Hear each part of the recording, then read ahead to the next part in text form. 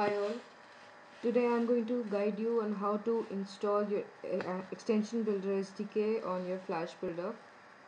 As you can see on my screen, I have here Adobe Flash Builder 4.6 open, and I'll be guiding you on how to install Extension Builder 2.0 on this.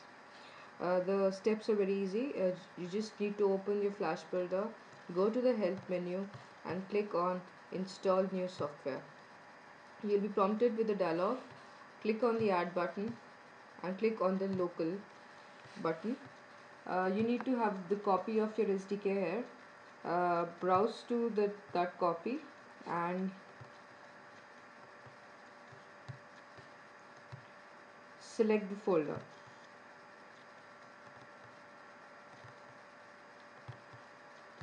Click on OK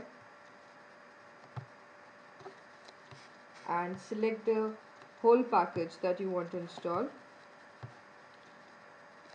Click on Next, accept the license agreement and click on Finish.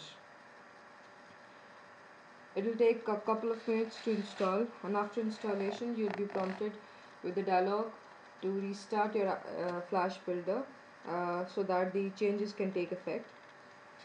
After the Flash Builder restarts, like here I have been prompted with the dialog to restart.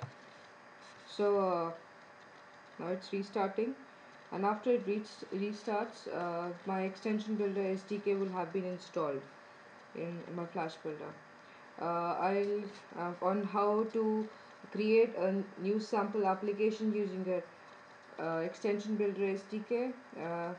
Please look for my next tutorial. Thank you.